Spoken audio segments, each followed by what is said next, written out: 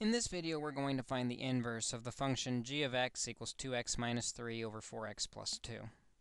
The way we find an inverse function, one that undoes the other, is we switch the x and y's, because now the input is the output and the output is the input. Everything works backwards. So first we need a y, and we're going to get that by replacing the g of x with y. We have y equals 2x minus 3 over 4x plus 2. And then we switch the x and y's. Wherever we see a variable, we're going to switch it so that it becomes the other variable. This creates the inverse. So y becomes x equals 2.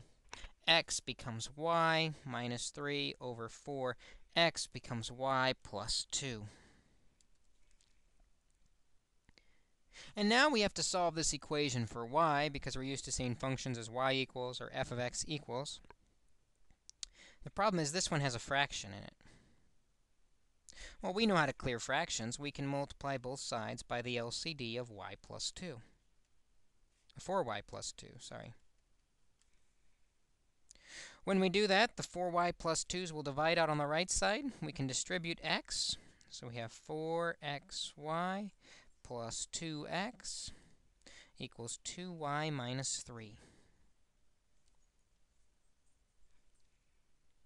However, in this function, we're solving for y. Y is on both sides of the equation. We don't like that. We want y to be only on one side of the equation.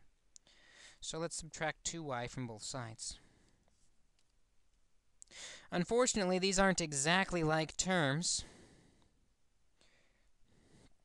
so we can't combine them. We have 4xy minus 2y plus 2x equals negative 3. I'm going to buy myself some space here. Let's see if I can copy and paste that, and we'll take the pasted one up here to the top so we can still see our work. There we go. Right now, we've got y on the left, y on the left. Ooh, this 2x doesn't have any y's on it. Because it doesn't have any y's on it, let's get it out of the way. So we have the y's on one side and the numbers on the other. So we'll subtract 2x from both sides, giving us 4xy minus 2y equals, not like terms, don't combine them if they're not like terms, negative 2x minus 3. Okay, so we've cleared the fraction by multiplying by the LCD. We moved all the y's to one side and everything without a y to the other side.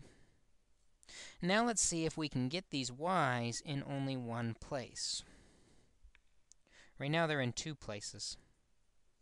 However, they are in common on both of the terms. Because they're in common, they are a common factor.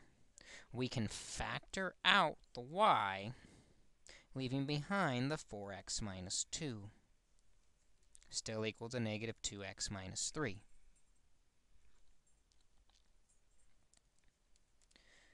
Since it's y times the parentheses, we can get rid of the parentheses by dividing by 4x minus 2 on both sides. And y is equal to, then, negative 2x minus 3 over 4x minus 2. Or, using the inverse notation, g inverse of x is negative 2x minus 3 over 4x minus 2.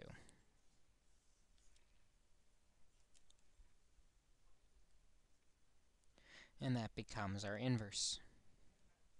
We found that inverse by switching x and y, clearing the fraction with the LCD, and then we had to do a little bit of algebra. We moved all the y's to the left side, everything without a y over to the right side.